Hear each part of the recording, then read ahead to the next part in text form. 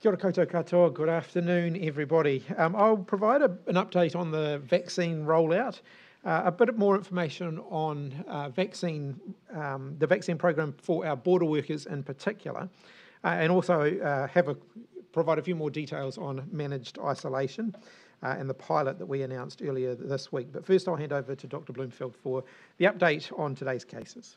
Thank you, Minister. Tēnā koutou katoa. So today we're reporting 45 new cases of COVID-19 in the community. All are in the Auckland region. That takes our total number of cases in this outbreak to 1,230. It won't be lost on you that this is the largest number of cases we've had for some time. So I will go into a bit of detail based on the most up-to-date information that I have. First, 33 of these new cases are known to be household or other close contacts of existing cases, and many of them have been isolating throughout their infectious period, either at home or in an MIQ facility. Of these, 26 are household contacts, and 12, for example, come from just 2 households where there are 6 in each. Now, many of these cases were expected. On Monday, I indicated there were between 45 and 50 cases at that time likely to arise amongst household and other close contacts who had already been identified. We're seeing some of those come through in the number today. Now, presently, there are 12 cases that are unlinked and interviews are underway, but what I would say, for 6 of those, there are already potential links visible. Now that Auckland is at alert level 3, some of our cases today may have been working in essential or permitted businesses. These are the ones we haven't yet interviewed or are being interviewed during their infectious periods. This emphasises the importance of everyone in Auckland continuing to abide by Alert Level 3 measures. They are there for a reason, and this includes mask wearing and, importantly, minimising contact with others, staying in your bubble as much as possible. And alongside that, I want to make a call out to all employers in Auckland to actively support any of your staff who are not yet vaccinated to get vaccinated today. So while the overall number today is obviously a lot higher, it is important to note many of these cases are linked to our existing cases, and in some sense they were expected. But even more important is that we found these cases because people have come forward and been tested. This is essential for us to know what we are dealing with, and high levels of testing across Auckland tell us that. So thank you to everyone again who has been or is being tested. Our health staff from the Māori and Pacific providers in Auckland, our public health unit and the DHBs continue to work with households and groups to support them to stay at home when they are isolating, and many other agencies are involved in providing support as part of that. Yesterday I mentioned as part of the ongoing outbreak response in Auckland, we are extending our surveillance testing to businesses where workers are permitted to be at work during Alert Level 3. We're asking workers, particularly in construction, hospitality and retail sectors, to get 2 tests at least 5 days apart over the next couple of weeks, whether they have symptoms or not. This is just part of our overall testing to help us identify whether there are any chains of transmission out there that we are not yet aware of, and help us assess the level of risk that might be there around undetected community transmission. I would like to emphasise this testing is voluntary, it is not required. But I'm encouraging employers to support your workers to participate in this. In addition to GPs and urgent care clinics, there are 21 community testing centres open today around the Auckland region, so no one should have to wait very long at all for a swab. And some larger workplaces also have testing available on site for their staff. As this is surveillance testing, staff are not required to isolate while awaiting the result of the test. They can continue to work unless, of course, they have any symptoms. The groups who are already undertaking surveillance testing, such as permitted workers who are crossing the alert level boundaries or border workers, do not need to undertake this additional testing. An update on the Tauranga wastewater result. The Bay of Plenty DHB has seen a slight increase in testing numbers, with around 400 people tested so far. However, we would like to see more, and I'm just emphasising for anyone in that Tauranga, Mount Maunganui region, if you have any symptoms, then please go and get a test. Indeed, if you have been at a location of interest also. There is extended testing and testing hours across Tauranga today. There is plenty of capacity there. I'd also like to urge the people of Tauranga, indeed anywhere across the motu, if you haven't already been vaccinated, now is your opportunity to do that. In Tauranga, there are plenty of sites available today where you can just walk in and be vaccinated. Go for it. Now, one of the cases being reported today is an individual who attended the emergency department at Waitakere Hospital on Saturday the 25th for a non-COVID related condition.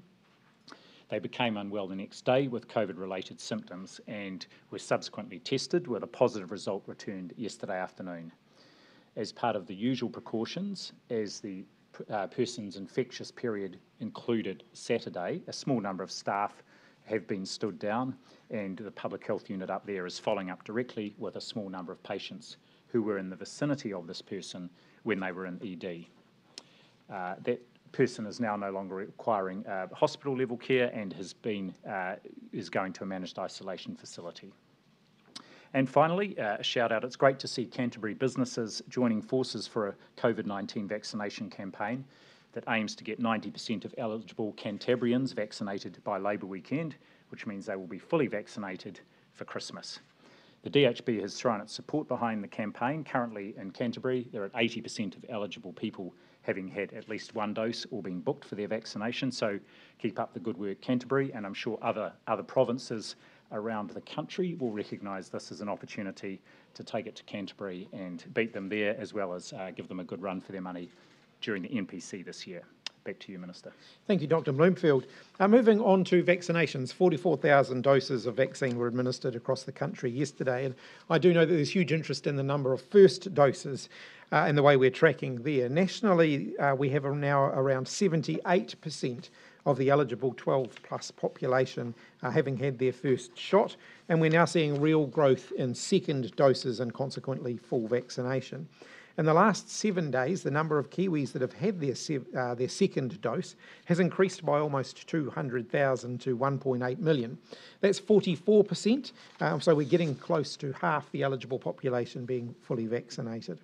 I can't overstate the importance of those 1.8 million people now being fully vaccinated. It is a significant step towards the ongoing protection of New Zealand against COVID-19.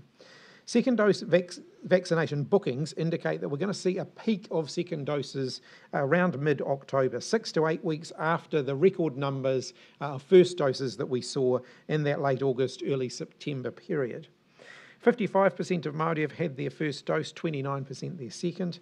Amongst Pacific people, 71% have had their first dose and 40% their second. The 92% of over 65s deserve a particular shout out for getting their first dose. 82% of them have had their second. For those aged between 40 and 64, the numbers are sitting at 82% for first dose and 50% for second. In the Auckland metro area, a total of 1,868,161 doses have been administered. 682,000 people have had both doses. As at midnight tomorrow, the requirement will come into force for all border workers and roles where they might come into contact with COVID-19 to be vaccinated.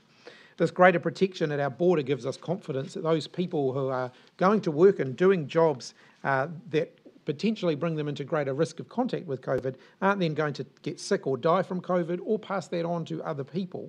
If we've got another international ship, for example, present with the virus in our waters, or if we have an incursion at our airport or at an MIQ facility, there's high rates of vaccination provide us all with that much more assurance. It also, of course, reduces the possibility of community transmission of COVID-19. So I'm incredibly proud of the work that our border workers have been doing to ensure that they are getting on with the job and getting vaccinated to protect themselves and to protect others. As at this morning, 98% of active border workers have been vaccinated with at least one dose, and 93% are fully vaccinated. That includes 95% of our port workers, which is a significant advance from July when that number stood at 55%. There's been a lot of work done with that group to ensure that they're given good, accurate information so they can make informed decisions around vaccination, and we are seeing much bigger rates of vaccination amongst those workers as a result of that. So I want to thank everybody that has been involved in that effort, from our DHBs to the employers, the unions, the border workers themselves. A big thank you. I do want to remind anyone who works at the border but is yet to be vaccinated that they now have 24 hours until midnight tomorrow night to get their first vaccination if they wish to continue to work at the border. Today I can also confirm what I announced on Friday. The Cabinet has now formally signed off the funding for a new MIQ facility at the Elms Hotel in Christchurch, and work is underway to get that stood up as quickly as possible. There are, of course, a lot of complexities to work through when standing up a new MIQ facility, but the Elms will add another 85 rooms, which is a welcome addition to our MIQ network. Moving finally to the self-isolation pilot. Expressions of interest for the self-isolation pilot open at 9 a.m. tomorrow morning, and we'll be looking for 150 participants across Auckland and Christchurch. These locations both have obviously international airports, but also established MIQ systems and support networks that have been set up for regular international arrivals, and that's why we've chosen Auckland and Christchurch. Participants will have to self-isolate for 14 days in an approved residence. For this pilot, it has to be a standalone residence, have no shared ventilation system, and be within 50 kilometres of either Auckland or Christchurch Airport by road. It must also have cellular coverage. No visitors will be allowed on those premises while the people are isolating, aside from medical staff for testing purposes or those attending to someone in an emergency situation like a fire or ambulance people, or tradespeople if there are critical things that endanger the health and safety of people isolating. Those isolating will have to provide their own food and supplies. Contactless deliveries are allowed. They will be monitored through smartphone technology, and regular random phone calls to verify compliance will be made. Participants will be charged $1,000 to cover basic costs like transport and the other associated costs with the pilot. That is less than what they would pay if they were in MIQ, because of course it is a less intensive service and we're not providing them with food. When they return to New Zealand, participants will have to have a negative pre-departure test. They'll be screened and tested on arrival in New Zealand as well. That's what we currently do for those who are entering into our MIQ facilities. Now happy to open up for questions. So Jessica and then Tova, I believe, is the routine. Minister, what does it mean for level 3 for Auckland, and did you consider going up to level 4? Will this 45 number make you look at extending level 3? I think, as the Director General has just outlined, we do expect from time to time that there will be little peaks and troughs in our case investigation process, and the fact that such a significant proportion of the cases we saw today are people who are already known contacts, already isolating, that does mean that while it's a bigger number, it's less concerning than if it was the number that big of unknown people coming testing positive. What do you say to people in Auckland who are feeling pretty deflated by these numbers watching this? Should they be prepared for longer lockdowns, or is this just a one-off? Look, I think what we've said right from the beginning of this outbreak, and as with every other outbreak we've dealt with, it's not so much the number of cases, but the nature and characteristics of the cases that we're seeing that inform alert level decisions. So yes, this is a big number. It's a sobering number. I don't think anybody who's involved in this process would be celebrating a number like the one we're seeing today. But the fact that such a significant proportion of those are known contacts or household contacts does point a little bit to the nature of this particular outbreak that we're now dealing with, and that it's concentrated in larger households, for example, and so we do expect from time to time that there will be blips. Now, we have seen blips already in this outbreak where we've had a bad day, where we've had a larger number of cases and then it's gone down again. So I would encourage people not to read too much into it at this point. You know, I think we've still got to hold our nerve here, and we are still, pursuing COVID-19. We're still aiming to run this into the ground. Tova. The result of a gang cluster? I'll ask the Director General if he wanted to add further comments to that, but it is, in part, the fact that we've got 33 household or known close contacts, it is a sign that the contact tracing system is working and that a significant portion of the risk of this bigger number of cases is already isolated. Is it a gang? No, it's not actually. So there are two things happening here. The first is that a number of our cases over the recent week have been in large households, and I talked about 2 households here where there are 6 other family members in each of those 2 households that are now have become cases. On Monday, as I mentioned, 45 to 50 cases that we were expecting to come through. Well, that number's dropped down to 15, so we're seeing quite a number of those have been picked up through the routine, either day 5 or day 12 testing. But second is, quite a proportion of our cases at the moment are among groups of people who are in transitional or emergency housing. And the teams are working very hard with a range of agencies to support those people, and those are people who, by the very nature of the housing arrangements they are in, are moving around for a range of reasons and may have been through alert level 4 and 3. And one of the things the team in Auckland is doing is it's identified all the what they might term higher risk sort of transitional emergency housing or hostel settings, particularly in South Auckland, and over the next few days they're going to be going out and testing all the people in those settings. I'm not asking that to stigmatise anybody, it's because we have heard it from the source that there is a large group of people who are COVID cases who were part of gangs, so I just wonder how much of a problem gangs, given the access to perhaps a gang pad would be more difficult, how much of a problem gangs are posing to the South Lake. We did have a group of households about 2 or 3 weeks ago where there were members of those households had gang affiliation, and we've had a lot of engagement, including with the leadership of those gangs, and that's seen very good take-up of testing and we know that because there were specific surveillance codes given to people who may have had contact with those households. And those are not the households that we are seeing these residual cases coming through from. Bloomfield saying that what we're doing in Auckland, quote, isn't working and that we, quote, could be losing control of this outbreak. What do you think, Minister? No, I don't agree with that at all. We are dealing with, larger groups of people, so larger families, and that does mean that we do see some larger case numbers on some days. But our contact tracing system is still working effectively to ring fence the risk. And I just reiterate to people, we need to hold our nerve here, and we will see days where we see higher numbers of cases. This is, as you said, this is a fairly sobering number. What was your reaction when you first saw it? Look, every day when the case number comes through, it typically comes through, the overnight case number comes through to me sort of mid-morning-ish. I look for that, and single-digit days are always, slightly brighter days than ones when you're dealing with a bigger double-digit number. But having said that, it's the next bit of information that's the most important, which is what's the nature of those cases. That's a fairly diplomatic answer. You must have been concerned when you saw such a monumental jump. Look, any increase in COVID cases is of concern. I mean, I don't celebrate anybody getting COVID-19, but ultimately it is the nature of the cases that is probably more important at this point than the number of cases. Joe. Just going back to the reference you made, Dr. Bloomfield, to the transitional and social housing, do you have any indication of what vaccination rates are like in those communities? No, I don't have that information. We've talked at some of these stand-ups around, particularly if have gone in around homeless people. Now that's a different group again from people in this accommodation.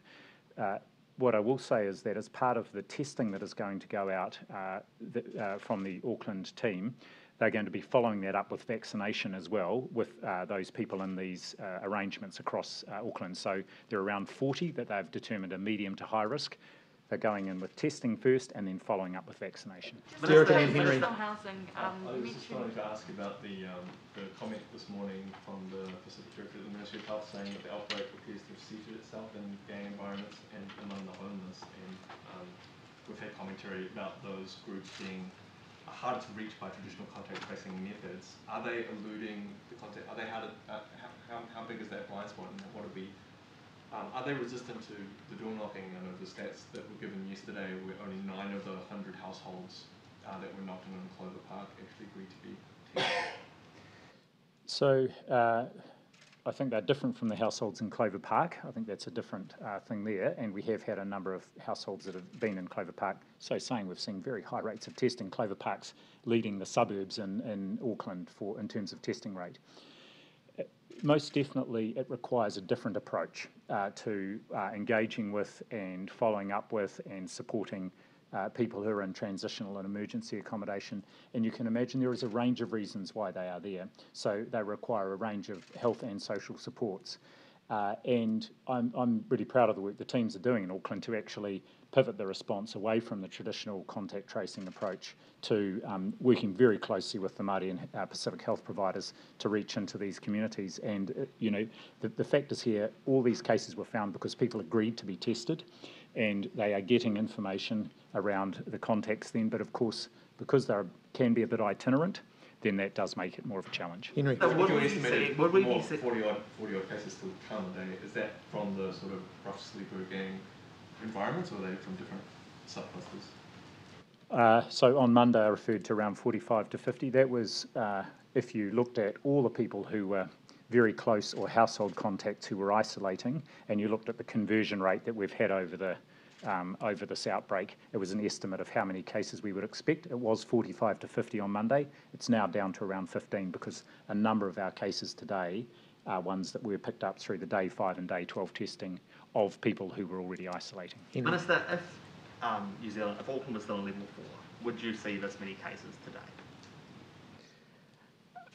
Possibly. Do you agree with that? I agree, possibly, and it goes to the nature of, you know, as I said yesterday, there are only a small number of active subclusters here. We've got over 20 different subclusters. Most of those are finished, you know, we're calling them dormant because they're not yet closed, or are well controlled. There's just a small number of active subclusters.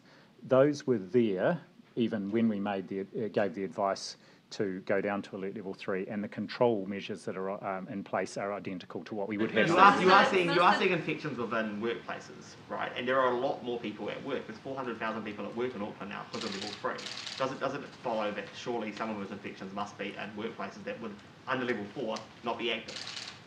Well, yes, there are more workplaces open now, and hence why we have added in the surveillance testing of people who are now going out into those permitted workplaces exactly for this purpose. It's part of our control measures. Clear, and then we'll head your way. A police inspector has been investigated for crossing the Auckland boundary to drive people to a tangi. Do you have any further details on that or any views on that? No, I don't. It is ultimately a matter for the police, but I certainly expect the police to be following the same rules as everybody else. They are there to enforce the rules, but they also have to follow the rules too. Why does it matter for the police if he's breaching Dr. Bloomfield's orders? Because ultimately a question around whether the police themselves are following the rules is a matter for the police, and if they're not, then that is also a matter for the police. Just on transitional housing, Dr. Bloomfield, yesterday you mentioned that the COVID cases among people living in emergency housing or transitional housing was kind of centred around one boarding house. Has it moved beyond and kind of spread to other boarding houses, or is it still focused on that one? Just to reiterate the comment yesterday, or just to clarify the comment yesterday, it's more than one sort of transitional accommodations setting, but there are links between them. And also to households that are not transitional accommodation places. Dr. Bloomfield. Oh, Mr. Hipkins, yeah. Are you aware and are you concerned that a volunteer tested positive at who was working at a pop-up vaccination drive-through after mixing and eating with other volunteers? Is there any thought to stricter protocols on that? Look, any person testing positive for COVID-19, particularly where they pick that up in the community, is of concern. Our vaccination centres have very strict infection prevention and control measures in place for everybody who is there, whether it's people who are paid to be there, people who are volunteering, or people who are coming forward to be vaccinated. But I'll ask the Director General to add to that. Yes, that was event was risk assessed by the Public Health Unit, and there's a small number of people that volunteer who tested positive had, I think, eaten with morning tea or lunch, and they were treated as close contacts and are isolating and being tested.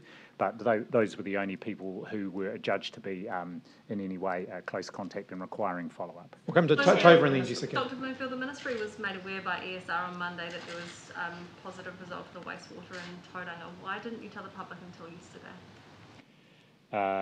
Yes, that result came through late on Monday night. late on Monday. And our usual protocol with a positive wastewater test is actually to do a repeat test before we do anything.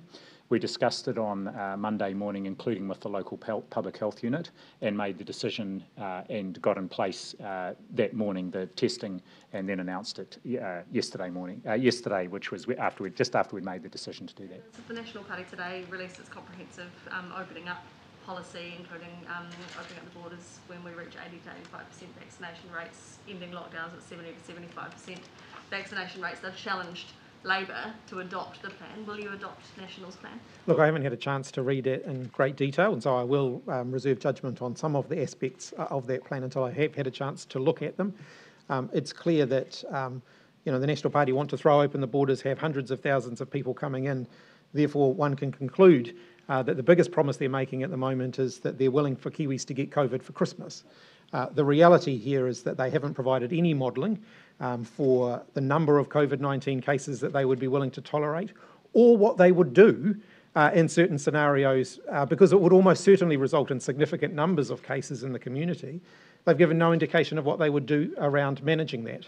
Minister, have you had any information to suggest that there are people that are people COVID positive that are refusing to go into MIQ? No. Minister, one of the things that Judy... Sorry, Jessica, I did say I'll come back to you. How fair is it to exclude sports people from that trial in MIQ? Because surely they'd be great candidates for it. I think what we will see in the new year, and we've talked about this before, is that some of the things that we might not have been willing to do previously, we would be willing to do in the future, and that might include more of those bespoke MIQ arrangements, so sports teams isolating in different environments to our typical MIQ environments. That's not going to happen this side of Christmas, I don't think, but early in the new year, I think those sorts of possibilities will become more feasible than they have been. As you've made decisions for teams visiting overseas, wouldn't sports people just be an obvious choice? They're going to fly to Fern overseas. Shouldn't we be helping them to do that? They're typically coming in larger numbers, and we are talking about 150 people for the pilot at this stage. But look, we continue to talk to sports teams about what more we can do to support sports teams being able to come into the country. I think Kiwis enjoy being able to see sports at home, and they also take a great degree of pride in Kiwi sports people being able to compete internationally. Amelia. Just further to that, individual athletes are struggling to get spots in MIQ. Why are sports teams being prioritised over individual athletes? In some cases, it is quite difficult for sports teams to secure MIQ vouchers in a way that's compatible with team-like activity. And so, yes, we do have to, and there's a very high threshold that we're talking about here, have some ability to be able to facilitate that where it is justified. We're not talking large numbers. If you added up all of the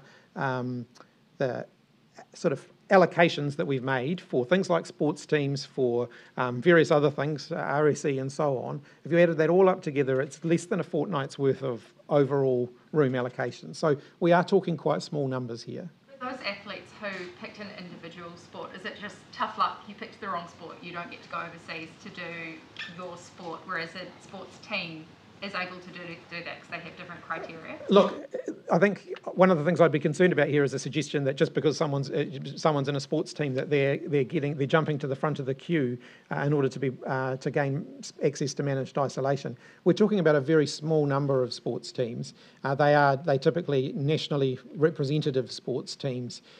The All Blacks or the Black Caps, for example, it's not every sports team, and it's a very, very small number of sports teams. Just further to Jess's question, so on the individual athletes have been told that changes are coming. So is that what you sort of foreshadowed earlier, in that they'll have to wait for the self-isolation next year, or what will those changes be and when will they be? Yeah, look, I haven't got anything to announce on that, but of course we're always looking at how we can do things differently.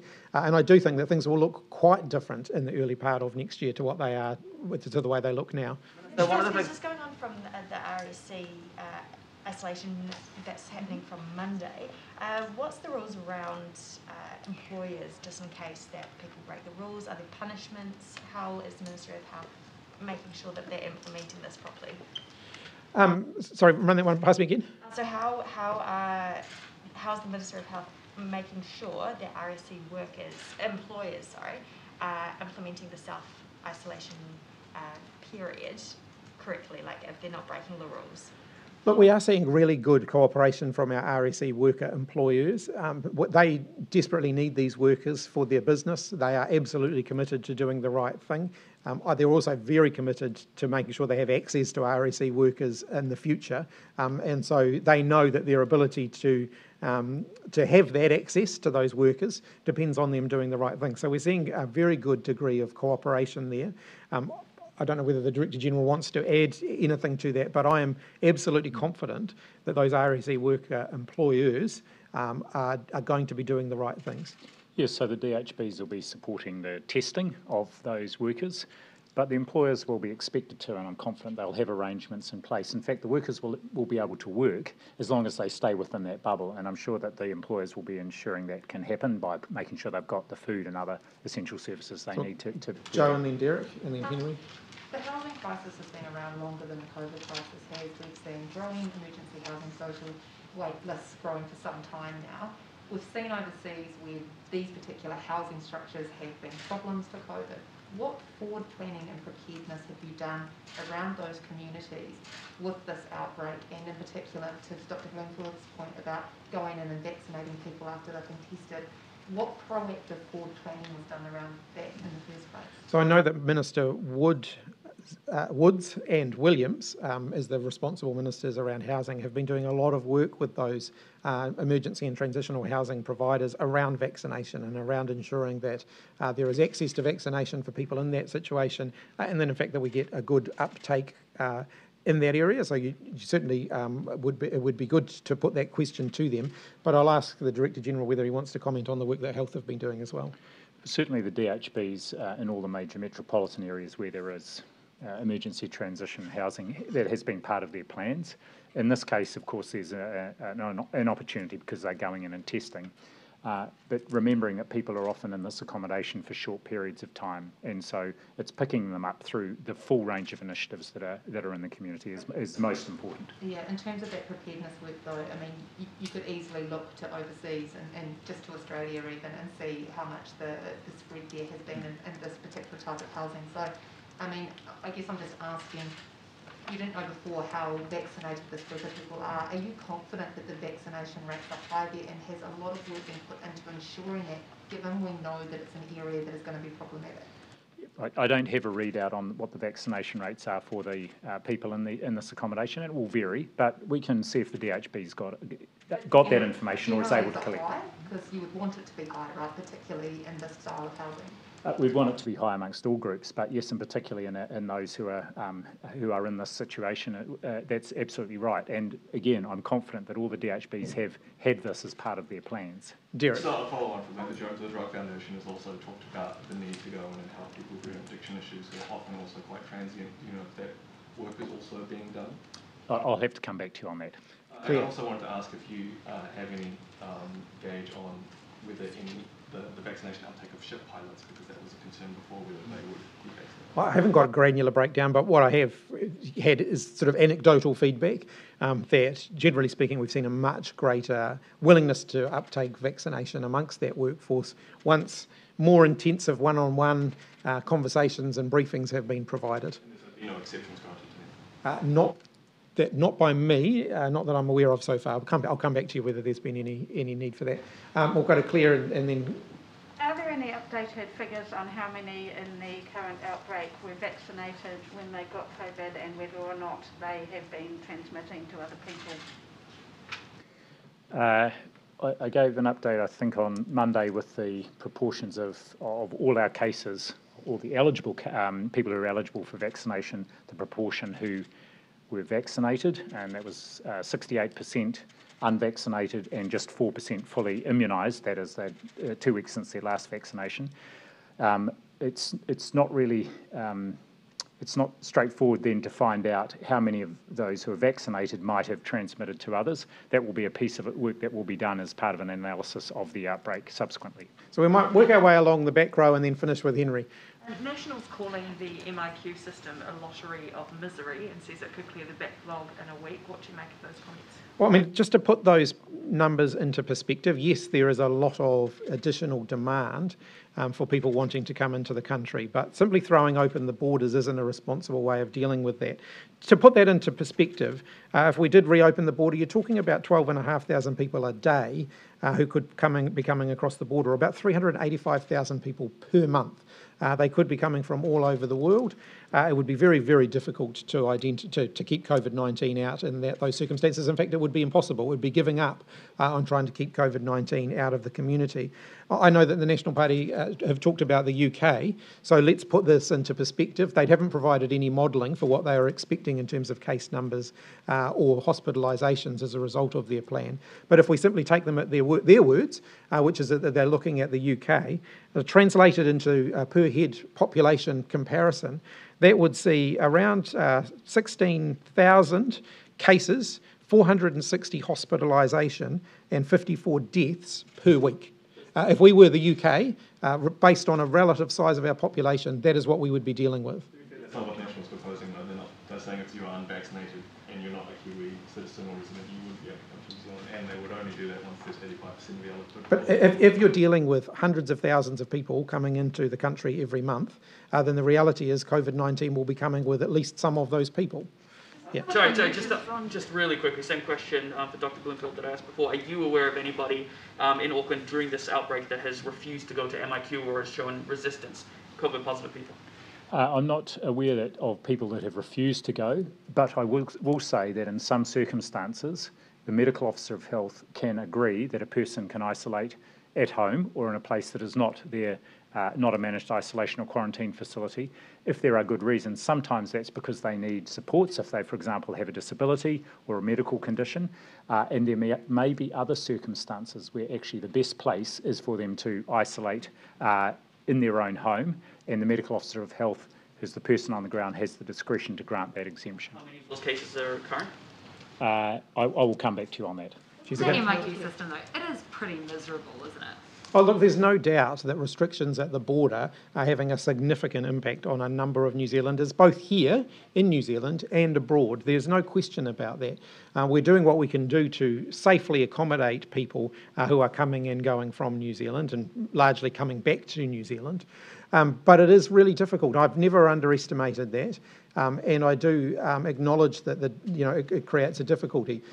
The reality, though, is that many of those people wanting to come to New Zealand from abroad, come home to New Zealand for summer, for example, are looking at New Zealand and saying, New Zealand's a good place to be at the moment because we would have more freedoms in New Zealand than the place that we currently are because of the situation that New Zealand is in at the moment. And so giving away the advantages that we have in order to allow more people in isn't going to leave us better off. Two lotteries in, you reckon you've got a better system than the last one? I think it's fairer in the sense that everybody gets an equal shot. About 10,000 additional people will be coming home as a result of the two rounds of room allocations that we have done using the lobby system. It has taken the fastest finger, if you like, aspect out of it, and it's meant that everybody is treated equally once they are in the lobby and they get an equal opportunity to be drawn out and have the opportunity to book. Put more transparency in place to show how many rooms are available for each month, which is one of the criticisms that the Kiwis overseas have experienced, and also the technical glitches where people do get in and then they have to refresh and they're dropped out of the queue and they miss out. I haven't heard much on the technical glitches. Certainly happy to look at that, and we could certainly look at whether it would be whether we could release, for example, a breakdown of the month-by-month rooms that are being released in any given ballot. I'm certainly happy to go away and have a look at that. You haven't had a question, so I'll come to you and then over to Henry. Thanks. On the 12 cases from today which have yet to be linked, is there any more information you have about them? Any way that they are any of them associated with one another, for example, or anything like that? The only additional information I had before I came down was that for 6 of them there appeared to be a link to an existing case, and that was because they had used a serve code with their test.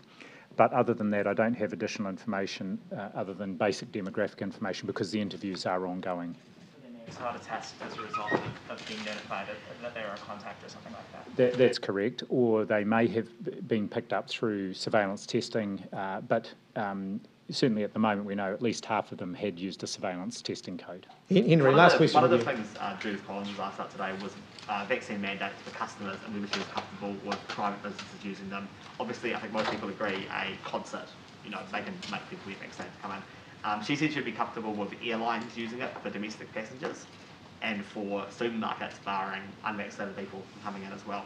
Is that something that the government would be comfortable with, or is that a step too far? I think around airlines, I know that airlines are having those conversations and we're talking to the airlines about those issues at the moment. And that's an international conversation that is happening.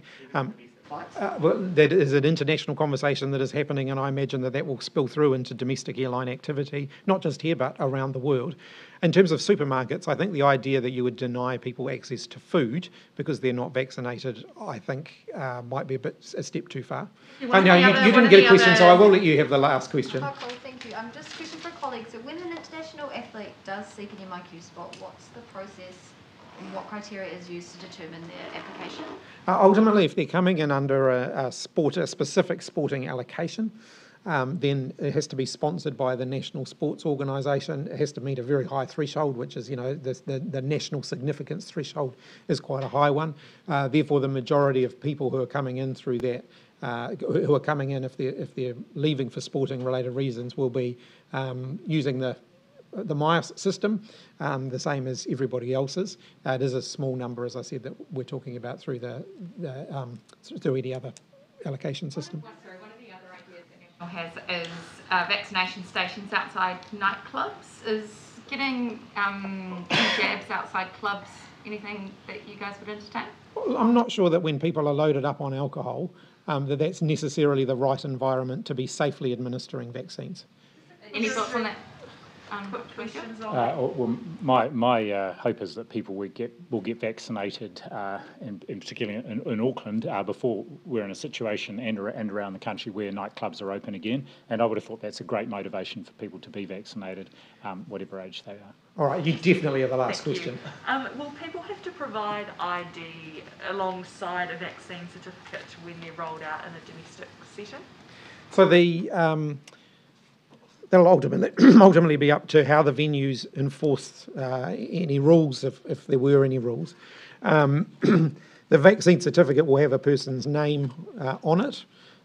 It will have the ability to check that against the database to make sure it's an authentic vaccine certificate using QR code technology. So the person checking it would be able to scan that QR code and check the name against the name that's on the database for that QR code, if that makes sense. So therefore stopping people just taking someone else's QR code and manufacturing their own vaccine certificate. It would be wise, of course, to check that the name that someone is presenting with is actually their name, and so they may ask for some other form of identification for that purpose. All right, thanks everybody. Not very gangster, Derek. What I was going for.